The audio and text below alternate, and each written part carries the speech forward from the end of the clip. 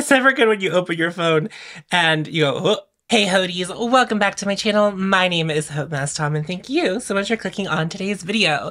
Today what we're going to do is we're going to go look at my favorites from 2022 and talk about them in the context of today, right now in 2023. Are they still my favorites? Do I still think as fondly as I do, or did things this year really take them out of the running as products that I'm very interested in? At all. I just felt like this was really appropriate. A lot of people do this. I'm not claiming to be the first person to do this, but this is like very familiar end of the year content. But I don't think I've ever done this because I don't think I've ever had the opportunity to. So just briefly, if you are new to my channel, this is like the bread and butter of what I do on my channel. A lot of people, this is like the only kind of video that you see from them each year reflecting on their makeup purchases. But I do this all the way throughout the year. So if this is the kind of content that really interests you, I would love to have you subscribe. So last year I ranked every product I tried. This year I tried way too much product to do that. So we did a worst of beauty, which I already posted, and I'm going to also do a best of beauty of 2023. So keep your eyes peeled for that. But I had a top 18, which I considered the best last year. That was the final ranking video that I posted. So I just considered those 18 products to be the best. And I have some of them sitting in front of me right now. So I'm going to go through from 18 to number 1. And I think that makes the most sense. So in 18th place last year, I had the Sonia G Lotus Cheek Brush. So this is what this looks like. It's a beautiful blush brush. It's Sonia G, so it's super luxe. This was a limited edition collection, and I don't think you can buy this particular brush from that collection anymore. Occasionally, there's still some lingering around from the Lotus collection, but this was a blush brush that I really fell in love with last year. It's really great for powders. I wouldn't use it with creams just because of the type of bristle that it has, and I can't remember what kind of bristle it has, but Sonia G also has brushes that she has designed specifically for liquids and creams when it comes to blushes. So I wouldn't personally use it for a liquid blush. I really like this blush brush quite a bit. However, it does have its limitations because it isn't the most dense blush brush that I own, but it is dense. So for a lot of powders, this is really, really great. But for pigmented powders, I kind of avoid using this brush. And I think I found that out this year as I was exploring things. But I also will say this probably, if I re-ranked these 18 products, it probably would stay in 18th place because I just used a lot more creams this year overall. There are big chunks of snow. It's snowing. I still love this brush. I think you would still have to pry it out of my cold, dead hands because of how beautiful it is. And I do still use it for powders. Right now, I'm kind of in brush overload when it comes to brushes. Surratt, Refer, and BK Beauty all sent me brushes, which if you're new here, I'm working on like a big brush video for next year, but that's going to be something that will probably come in the latter half of next year because I want to get my hands in a lot of brush brands and then report back to you about which brushes I think are worth it and which ones I think are not. And I still haven't gotten all the brushes I intend on reviewing yet because I'm trying to slowly bring them in and see which ones fall to the wayside, which ones I pick up the most. So it's kind of just also gotten kicked to the back of the line when it comes to blush brushes because of just, I'm trying so many brushes right now. Anyway, still a very good brush. Don't think you can even buy it anymore. So, but it is pretty. I wish Sonia G would release more brushes in this colorway because it's really, really pretty. And I like pretty things. In 17th place last year, I had the Sonia G Soft Cheek Brush. So this brush is very, very loosely packed. And what it does and what I like to use it for is with powder highlighter, especially powder highlighters that I find to be too intense. I'll take this brush and I will just sweep it in the product once and then sweep it on both of my cheeks. And it gives me this really beautiful, soft, ethereal application of highlighter. Because of how large this is, I feel like sometimes with highlighter, I still fall into that, like, I have that very concentrated area on my cheek. It doesn't look super blended. I think because of how wide this is, the way it disperses the product on my cheek looks much more at home. And I love a glowy cheek kind of from my facial hair up to my temples. So if it gets a little bit further on my face, but also a great application for this as well is it's called the Soft Cheek. So where this one kind of fails, if there's a blush that is too pigmented for me, I will also choose this one to apply that blush because it will just apply it really, really easily and beautifully and make it look very, very airbrushed instead of looking really, really pigmented. So I will use this with something like the Bare Minerals bronzer in Kiss of Copper, which is a little bit too pigmented for me, and it really applies it really beautifully. So I still really find this brush very handy. Of the brushes that I have been trying out right now, no highlighter brush has stood the test to this. So this is still winning, in my opinion. In 16th place, I had the Merit Great Skin, which I no longer have in my makeup collection. It's not here anymore. I gave it to Kackie, and then I don't know what happened with it. I don't know what Kackie decided to do with it. If you don't know what it is, I'll pop a picture of it up here. And what was interesting about that product is it came into my life right around the same time. The Ritual Defeat Thorn Oil, those two products came into my life around the same time, and they are kind of like the same idea. They're both facial oils. So the Merit Great Skin I really liked. And the thing that I liked about it more than the Thorn Oil is that it had a pump. My favorite way to use it was as a primer, especially a primer for foundations that I felt did not want to spread on my face as much as other foundations. So the Merit Complexion Stick was also a very good product to use in tandem with that. But also if my skin was feeling like particularly dry, if I had like a lot of dry patches, that was something that I would reach for. I still think it's a good product, but I also have two Thorn Oils and I like the Thorn Oil a little bit better. I'm going to pick the Thorn Oil over the Merit Great Skin. However, if you were interested in buying the Thorn Oil but didn't want to spend the 70 some odd dollars that it costs for the Thorn Oil, because that is a very expensive product from Ritual Defeat, I would say the Great Skin is a comparable product. And I believe it's like in the $30, $34 price range. So I would probably go for that over the Thorn Oil. If I run out of the Thorn Oil, which I'm going through very slowly, these are types of products that I don't run through very quickly because I have oily skin. So I don't always like need that kind of thing. But like as we're heading into winter, I'm finding myself reaching for the Thorn Oil in skincare a little bit more. I would probably choose to buy the Merit Great Skin again over buying the Thorn Oil just because of cost effectiveness. But I think they're very beautiful products. And if you can buy the Thorn Oil on a deal, like if they ever put that in the 21 Days of Beauty, it's worth grabbing to check out. But I can also understand and appreciate not wanting to splurge on a $75 product. So this one's kind of funny. I had the Ritual Defeat 3-drop foundation in my top 15. It was number 15. Not this year's 3-drop foundation, the lab sample release that came out last year. I really, really liked it. And it was something that had to grow on me. If you go back and watch my review of that version, not the new version, because I have two Ritual Defeat 3-drop foundation reviews. The lab sample release, I didn't quite understand what was happening. And then what happened was over time, I kept reaching for that foundation. And then I realized that I really, really liked it. And then I realized that I probably was never going to get to have it again. And then Ritual Defeat released their new iteration of the 3-drop foundation. And I don't like that one. I don't like that one. And I don't think it would have grown on me because the thing about the 3-drop foundation, the lab sample 3-drop foundation was that it blurred the skin. It was such a slight difference in the skin. When I first put it on, I was like, I don't know what happened. And then when I watched the footage back, it looked like I put a filter on my face. And that's the kind of shit that I love. I don't want my skin to not look like skin. I want it to look a little bit perfected, not covered up, just like enhanced. And that's what that product did. And the new product, the new Ritual Defeat 3-drop foundation is just kind of coverage based and did not sit on my skin and did not become one with my skin. So like I don't like the new one at all. I miss the old one. I know I'm never going to have it again. It's okay. I think that was a good spot for it because it was one of those growers over the year where it was like, I don't really know about this. And then as time progressed, I realized more and more how valuable I found that product. And then it went away forever. Next was the Tarte Tartelette Tubing Mascara. And I would not rank that very highly at all anymore. Here's my experience. The first tube I had of the Tarte Tartelette Tubing Mascara, the Tarte Tubing Mascara, was perfect. It was gorgeous. It was stunning. I don't think it behaved like a tubing mascara, but I also feel like a lot of things that I've tried that are tubing mascaras did not come off in tubes, except with like a couple of exceptions.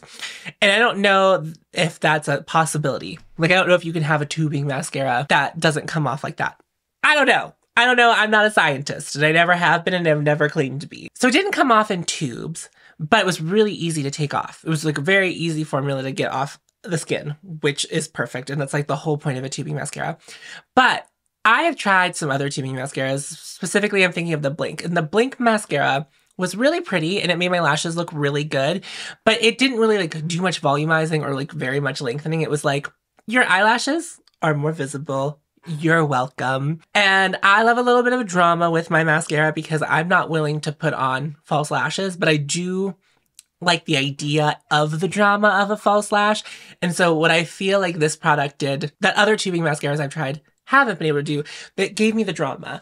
My first tube went perfectly, like really looked great for 3 months. And then in the summertime, I bought it again and it started flaking on me and like was like, it felt like a completely different product than the first time I tried it, which is a bit of a bummer because the one thing about my other favorite mascara, which we'll talk about literally in a moment, is that one really gets transfery on me in the summertime. Like if I'm sweaty outside, like if I'm outside, it does, I don't have to be like that sweaty. If there's humidity in the air and my eyelashes touch my lid, like I get transfer. And so that's what's great about tubing mascara is like they won't do that.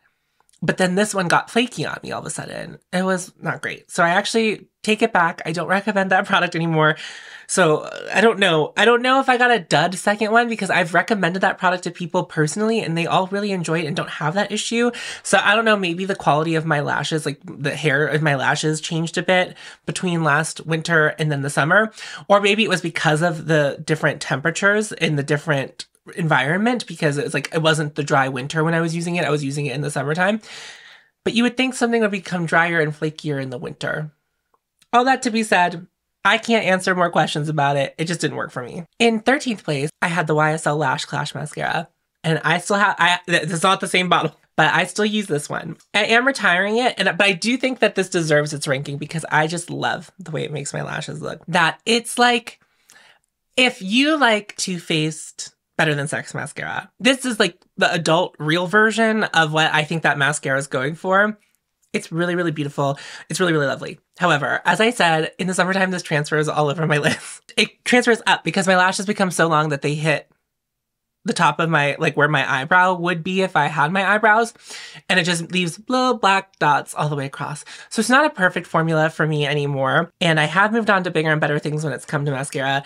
And I would recommend the Surratt Releve mascara over this mascara, but I still really like this. I would never be sad if someone gave this to me. Like if someone was like, Tom, I'm gifting you a mascara, and they handed it to me, I'd be like, oh, beautiful, wonderful, thank you so much for gifting me that mascara. And I would just save it for the winter time when I'm a little bit less sweaty, and that would be what I would use it. I wouldn't open it until the winter time. I think that the Releve mascara is going to be good for me all year. I'm really tired of trying mascaras and then them failing me at some point. In 12th place, I had the Chanel Healthy Glow bronzer in Soleil Tan Deep, which is the shade I have, and I still have this product, and I actually am wearing it today. So mine has a bunch of, whenever I shave facial hair and I put bronzer on my face, it's just like facial hair.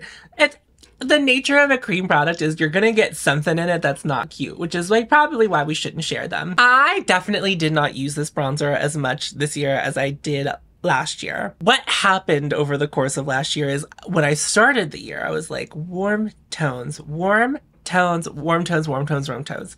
And today I did a warm toned look.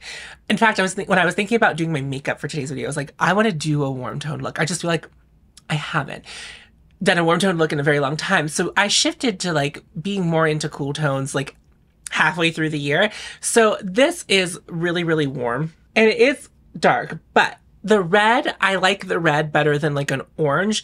And I'm not always reaching for this. You know, I'm not always reaching for this kind of bronzer, especially when I'm not wearing orange blush and like orange eyeshadow, orange and green eyeshadow, like, which is like very much how I started last year. But I still think this is a really beautiful formula. I do think though, because I have a shade that's not meant for my skin tone, that I have to be very careful in the way in which I apply it.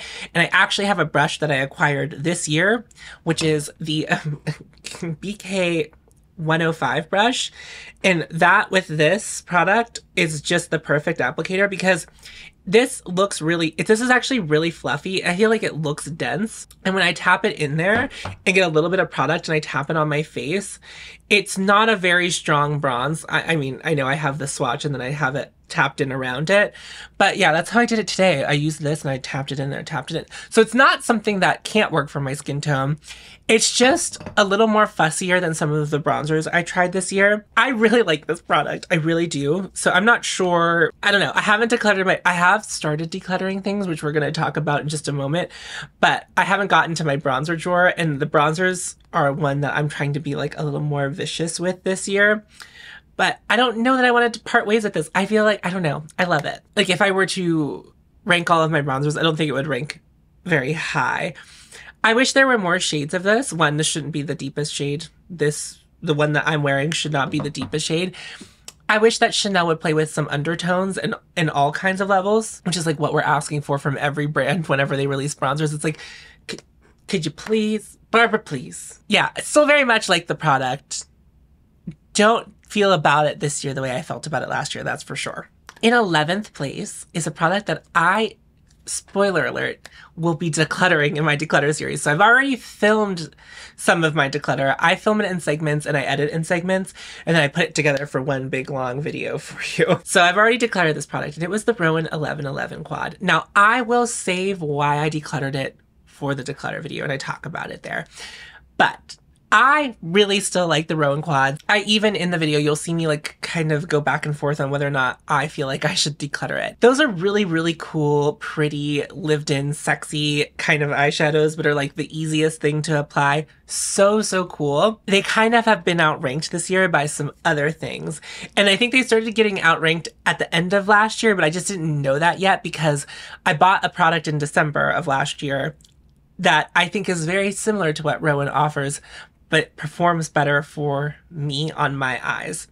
But the Rowan quad, I still love everything about the Rowan quads. Like, I like how small they are. I like how compact they are. It gives girl on the go energy just to have that little compact and to be able to go boop, boop, boop, and then like you're ready for a night out or like ready for the day. They're really great. You can dress them up, you can dress them down, but obviously if I decluttered it, it means that it no longer really holds a special place in my heart, or as special of a place in my heart.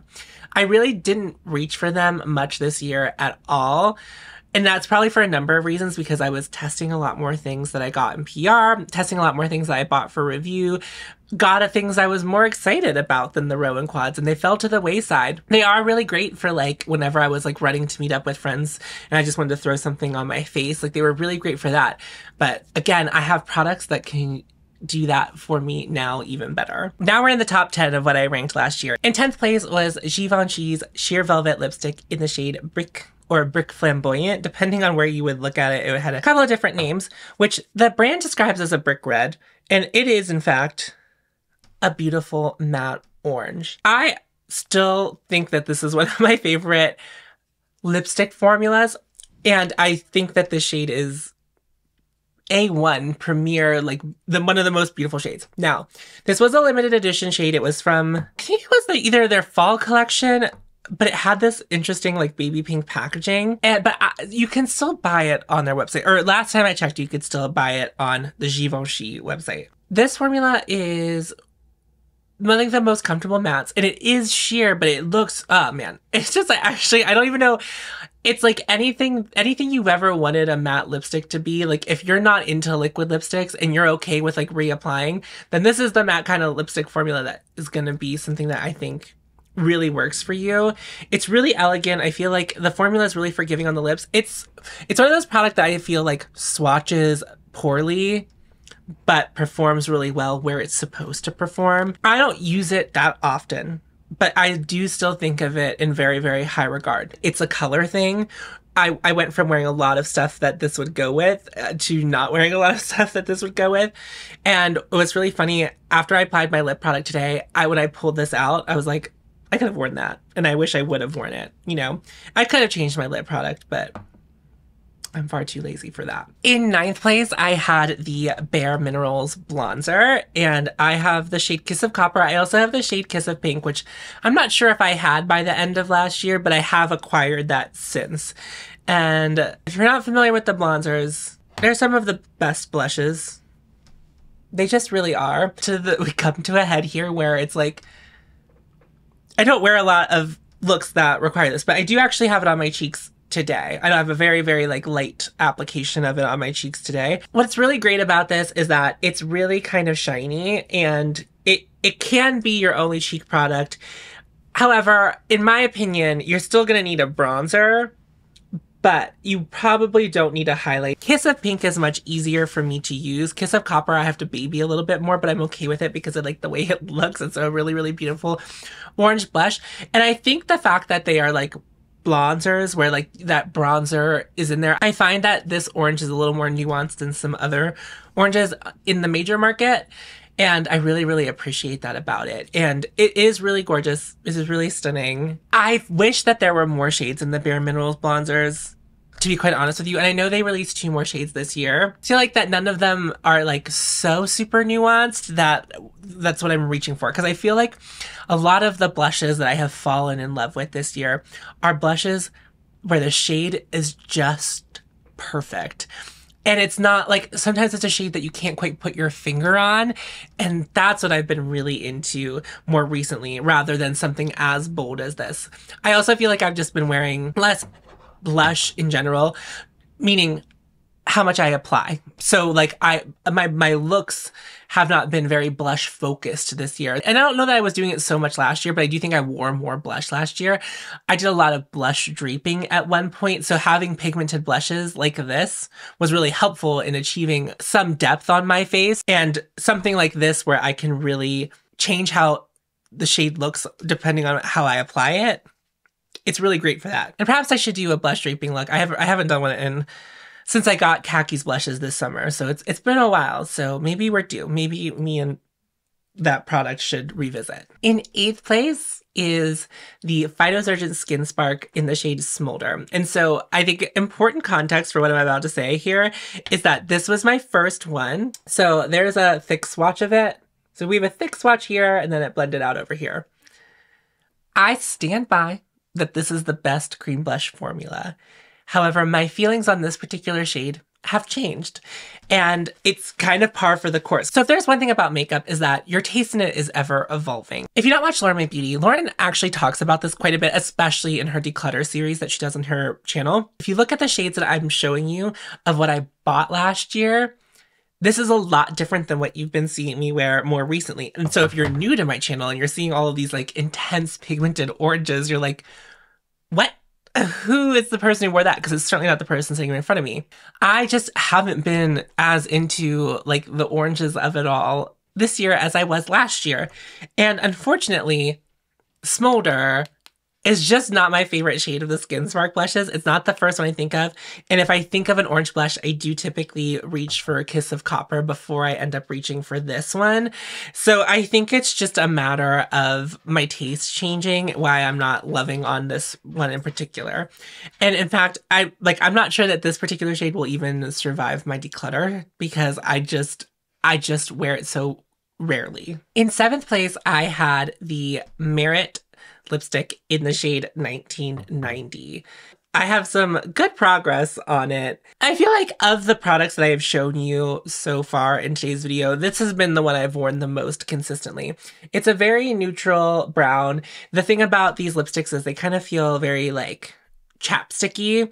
What I really like about them is that they feel nourishing. They make my lips look really cool, but then they're not really like fussy, and then I don't worry about how they're gonna wear off as the day progresses, because it's not super pigmented when it goes on, so it's not like something that I feel like I have to baby. And you know, when you eat and stuff, it either comes off entirely or like wears off beautifully, and it's just like, it's a very fuss-free formula. Now, I have gotten into some other formulas that I like better this year, I feel, thinking squarely about the YSL Candy Glazes. This feels more satiny. The Candy Glazes are shiny. Like, they're very shiny. And I do feel like this leaves a nice sheen on the lips whenever I use it, but the Candy Glaze is like one step ahead.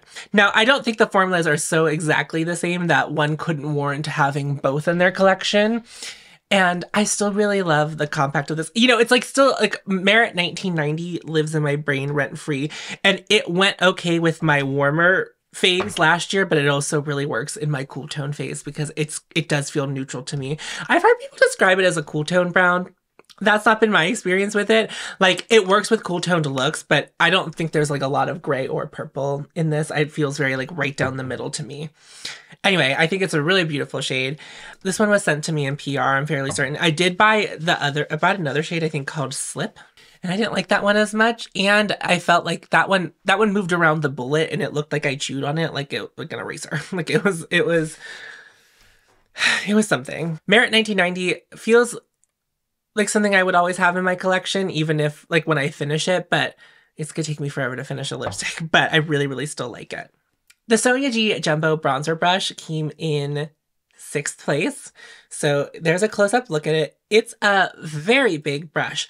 I bought this because I was looking into buying the Tom Ford brush, but then I realized the Sonia G one is actually cheaper, and it launched right around the time I was looking for it. This remains my favorite brush to apply bronzer. I've gotten a few bronzer brushes in PR recently, and this one's still the GOAT. This one's still the greatest of all time, in my opinion. It is the perfect bronzer brush. Now, it might look really big and scary to you, but when you flip it sideways, it's a little, it's a little less scary. I just tap it into my bronzer and I apply it on my face, and it applies it so beautifully. Obviously, this is meant for powders. And I was such on a cream bronzer kick last year with this that I felt like I was barely using my powder bronzers.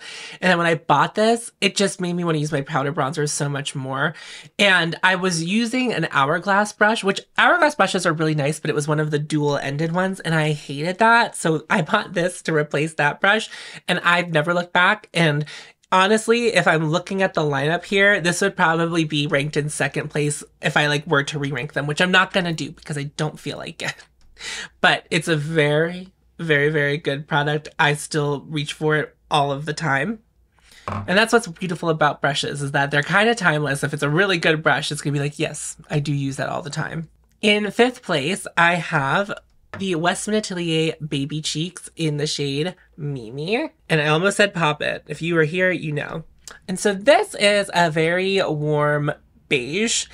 And not to beat a dead horse, but there was this whole thing where I was trying to find a dead pink shade. And in the imagery on Westman Atelier's website, which this was site exclusive at the time. I don't know if it's still site exclusive. It looks like a gray pink on their website, but it definitely has warmth to it. There it is, blended out. I use this shade so much more than I was using the shade Pop It, which I have since decluttered, which was like their bright, hot pink shade. This is really where it's at. However, I do feel as though I haven't reached for Mimi nearly as much this year as I did last year. And I don't know what it is, because I think Mimi kicked off my intrigue into some very nuanced blushes, and it's not the last one we'll talk about even in this video. But I feel like I've been playing with so many other blushes. What I'm hoping with my declutter this year is that my blush drawer becomes much more focused, my bronzers become much more focused, my highlighters become much more focused, because I feel like this is still one of my favorite blushes that I own, and I feel like I overlooked it because I have a little bit of a choice fatigue in my makeup collection, which I hate, which I really don't love. So I feel like this did not get the love it deserves this year. But I'm hoping that we can fall back in love with each other. It's not that I even fall out. I love this component. The other thing is, if it's not, it's in my drawer with all my other blushes, but I don't perceive it as a compact. And so when I'm looking in there for a blush, my brain is looking for a compact, not a stick, which is why I think it often gets overlooked. There are a couple other products that I have like that, where it's not shaped the same way as all of the other ones. So when I look in my drawer and I don't see compact, it's like, okay, I'm just looking at compacts. I'm not looking at the round things. I don't know if anyone else's brain works like that, but mine sure does. But I think out of the selection of the products that I have in front of me, Mimi would still rank very highly. In 4th place, I have the Kjaer Weis Inner Glow blush. Look at that. This has been very loved since I bought it and continued throughout this year. I feel like I use this a lot more in the first half of the year. What's weird about this product is it's a blush, and I would call it, for people with my skin tone, fair skin tone, it's it's a je ne sais quoi on your cheek. It has a beige, and kind of a warmer beige base, and then it has a silver sheen on it. And what? What do you mean? What does that mean? And you might think in your brain, that doesn't make any sense, and it doesn't. And then you look at it, and you're like, but it does. This is the most versatile blush I have. It doesn't really matter what kind of look I'm doing. If I just don't know what blush to use, Inner Glow is where I reach. It is it's okay, I've done something with my eyes that I'm not really sure about what it will look like what my cheek should be, because it's enough and not too much all at the same time, but still being very interesting, but not being the star of the show, but could be the star of the show. So yeah, I still very much love this blush. Again, kind of like with Mimi, I've had an overload of choices when it comes to blushes. I feel like, my declutter is going to really help me out, hopefully, fingers crossed. In third place was another Sonia G brush. It is the Sonia G. It's the Sonia G Jumbo Base. I have, where's my other one? I have two. Because I like it that much. And if I'm trying a foundation for the first time, I'm reaching for these brushes because I love the way they apply it. Now, there are some foundations I have found other brushes to be better for, but I always start here. They're very densely packed, but they still apply light coverage foundations very, very beautifully. Typically, the rule of thumb when it comes to brushes is the more densely packed of a foundation brush you have, like the more it's going to be better for a full coverage application. And as you may or may not know, I like to wear foundations that have lighter coverage, and they work really, really beautifully for that. Now, there is like a myth that these are like very, very large. I'm going to show it to you up against the Jumbo Bronzer. It's much smaller than the Jumbo Bronzer, but in my brain, these BK foundation brushes are just like, they're much bigger. They're different shapes, but sort of the same, where they have like that rounded padding. But yeah, I wouldn't trade these brushes for the world. I'm glad I have two. I have been trying some other foundation brushes I've been really enjoying, but this will always be the baseline. Like, it has to be as good as this if I'm keeping it around, because these brushes, just the way they apply foundation is so beautiful. I never have that issue with them leaving streaks on my face because of the way they're shaped and how much they have in the ferrule, like how densely packed they are. Oh man, it's kind of like if you were gonna apply foundation with like this part of your hand, like that's what it kind of feels like whenever you're applying it. Foundation. Stars of the show would probably be my number one now out of all of these products, because boy, do I use these all of the time. They're just such a high use of them. Like, they're expensive brushes, and they have absolutely paid for themselves over and over again already. And I've had them for a year and a half. I don't remember when I bought them last year, but I certainly use them almost every time I do my makeup. All right, now we're in the top two, which will be pretty interesting. In second place, I had the Isamaya Industrial palette. We've been on a journey. Now, I still really love this eyeshadow palette. You can see that I have some pretty good dips going in some of the shades here. The brand Isamaya is just not what I want it to be. Just like Pat McGrath is not the brand I want it to be. I think Isamaya could be a really cool brand, but they got a little chuggy for me, and I know that chuggy's not a word that the youths say anymore, but like that's the word that I would have used to describe. Like, it's like they're trying so hard to be cool, they leave me feeling like they're very uncool because they're like overcompensating.